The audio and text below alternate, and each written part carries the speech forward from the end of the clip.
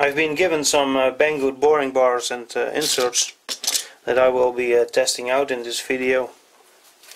But before I can start using them, I'm going to make a holder. Because so far the only thing I can tell you is that they look really nice. There really isn't anything to complain about. And that's too bad, because I'm Dutch and we excel at complaining, especially about the weather. These plastic bags, by the way, smell like an over-perfumed madame. It's terrible. I would prefer the awful plastic smell that they are trying to hide. The inserts that came with the boring bars are Mitsubishi, made in Japan according to the label over here. I find this a bit odd because Bangood normally only deals in Chinese products. I got two theories about this. Either they are knockoffs, or they were made for Mitsubishi by a Chinese company. Mitsubishi probably supplied the labels and that's why they say made in Japan. I actually emailed Mitsubishi hoping that they could shed some light on this, but they didn't reply. Probably because they don't want you to know that they are selling cheaply made Chinese inserts with huge profit margins. Anyway, I don't care as long as they work.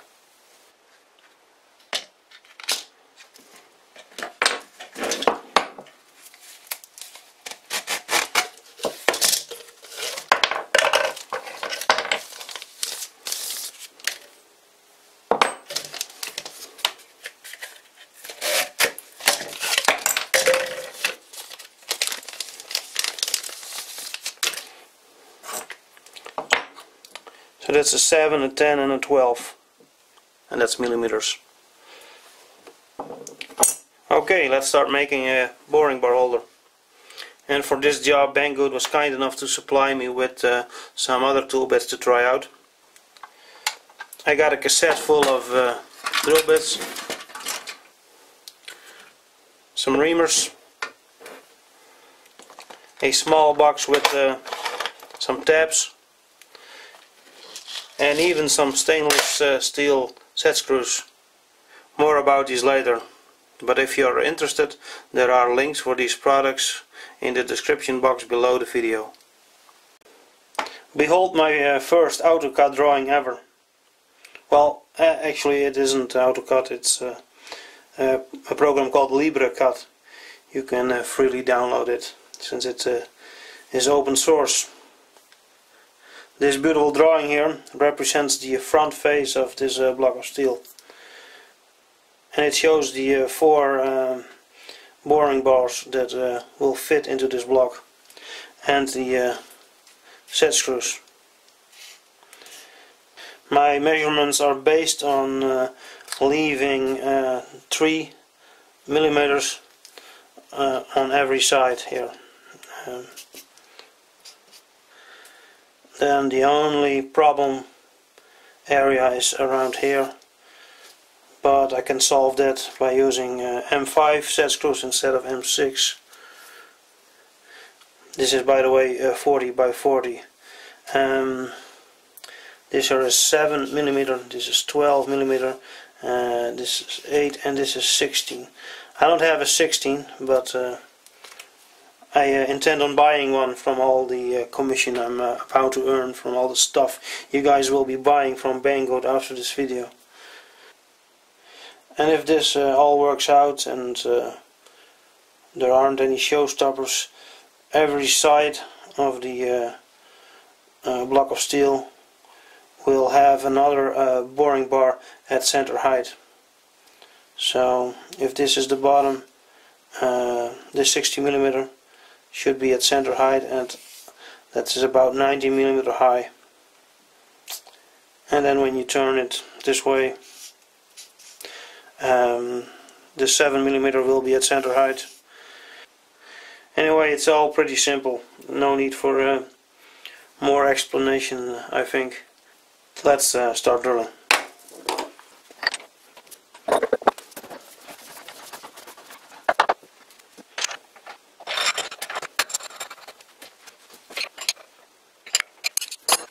I haven't really started, and I'm already running into a problem. I'm going to use this 4mm drill for my pilot hole, but it's not long enough to get all the way through the block of steel.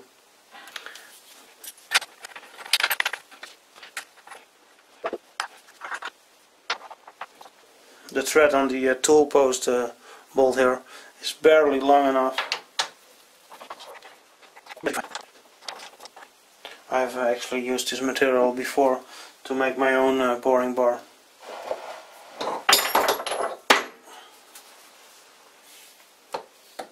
See? Now it's important that the face of the block of steel is parallel with the face of the collet chuck.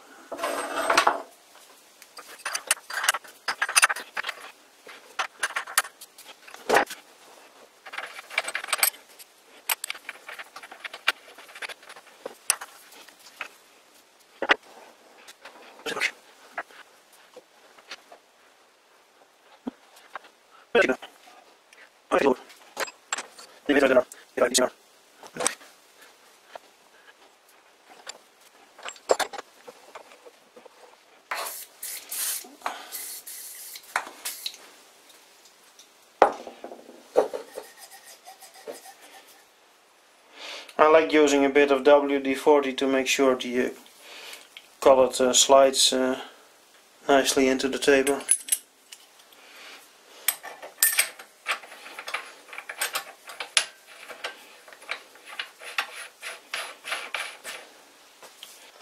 Now this isn't the best collet set. I think I paid 15 or 20 euro for it on the flea market. It was new, but for my tolerances it should be good enough.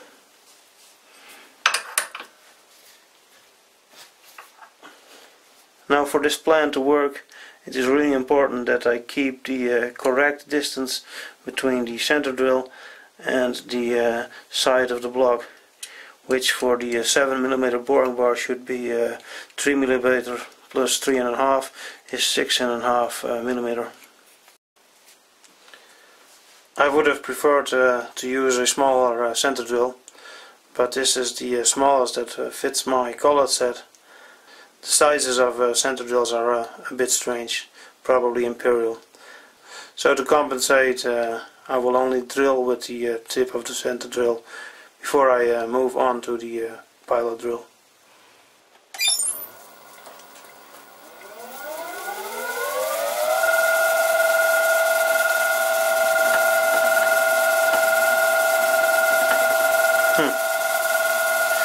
I saw the block of steel moving.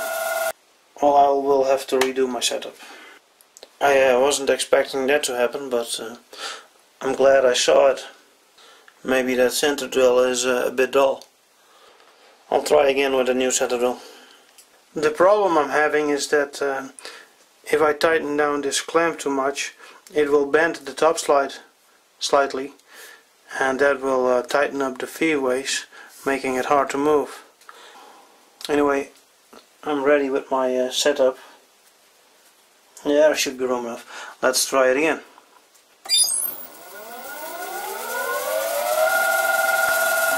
I can actually feel a bit of vibration on the ball handle.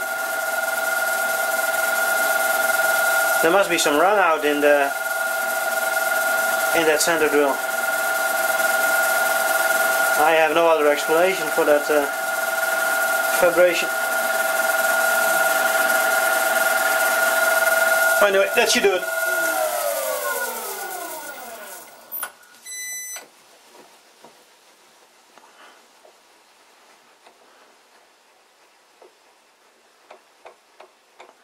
And now I will switch to the 4mm pilot drill. This here is the set of drill bits I got from Bangood,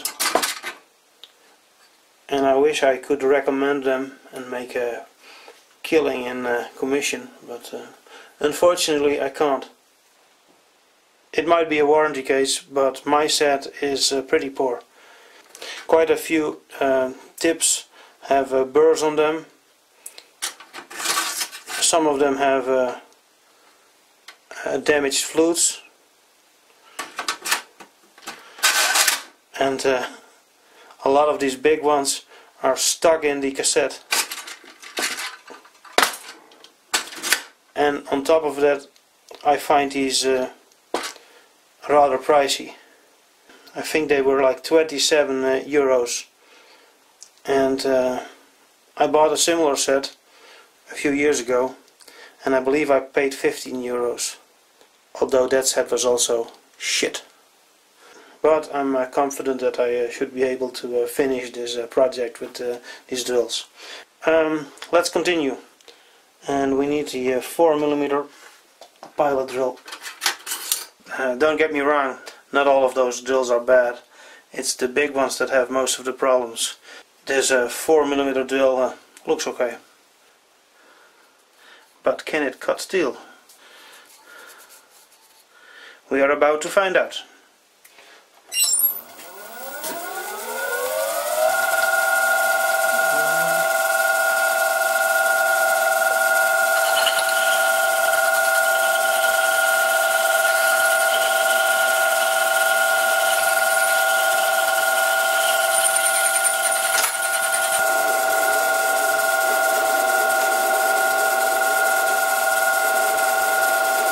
It's already getting a lot harder.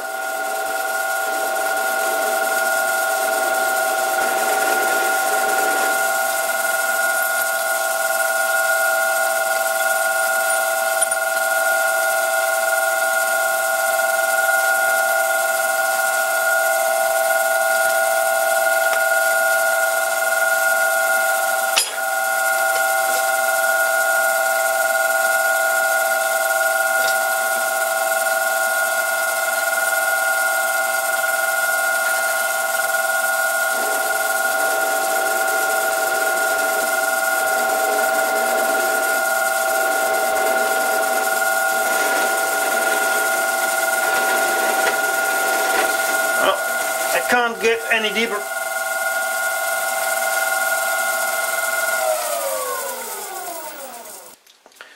I'm going to move the drill bit a bit forward.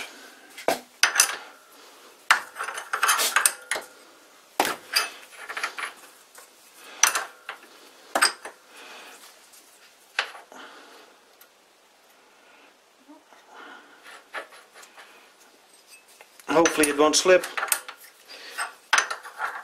And this will be enough to get through the block of steel.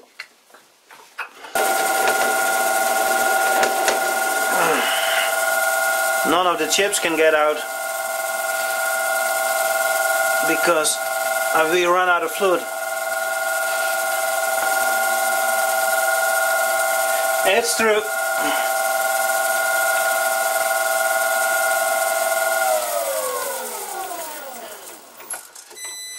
Well, that's one pilot hole finished, and it took only 10 minutes. Only 10 minutes.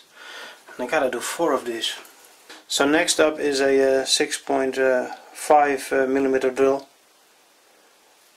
But I just realized that I don't have a 7mm collet. I only have 6 and 8. I made an arbor for this room chuck that came from the local flea market, and it is running almost through, only 0.03 of a millimeter run out, which is pretty good, I think. So now I'm able to continue this project.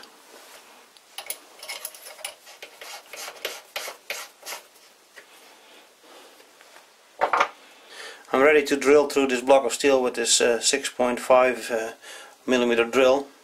The drill itself looks pretty good, and it seems to be running pretty straight.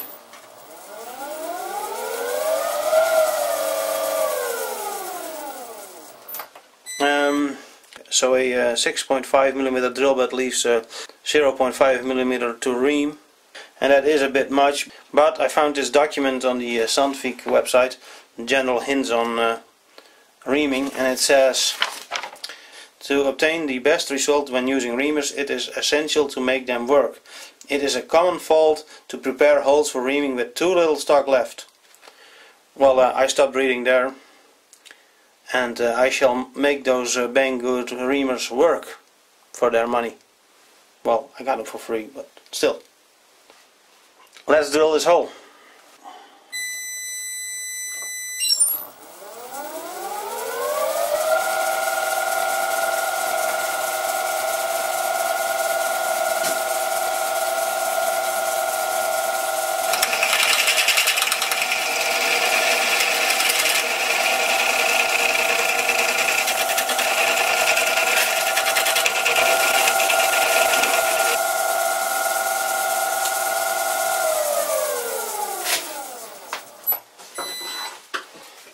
I gotta hurry up, the battery empty light is flashing.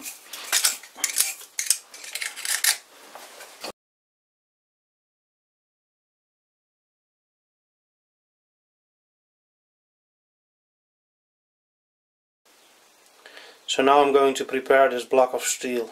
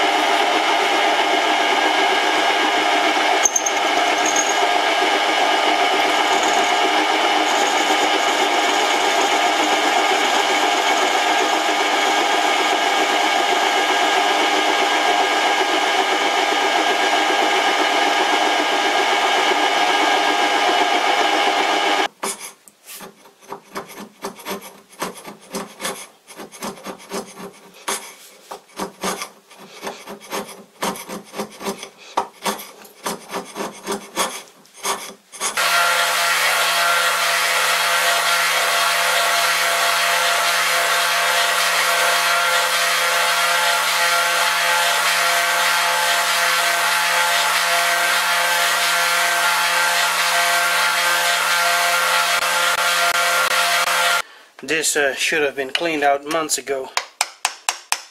Now it's all pretty much rusted stock.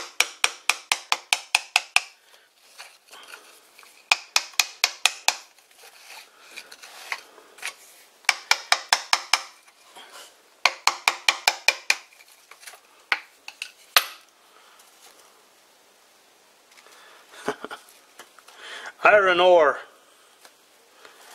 Well, I better get this cleaned up. It's better than doing the dishes.